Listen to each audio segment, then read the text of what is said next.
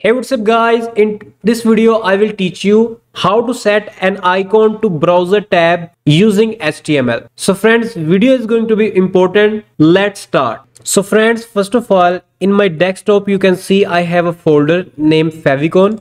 And inside this folder, I have two files. The one is index.html and the second is twitter.png, which is basically my icon. So first of all, you can see that I have opened this project folder in my VS Code Studio, and in the index.html we have to create exclamation mark, and here we have to type the title like Twitter, and here we have to add one more line. Link relation will be shortcut icon, type x dash icon, and href twitter.png, which is basically my icon name. So we have completed our code. Now I will show you the output.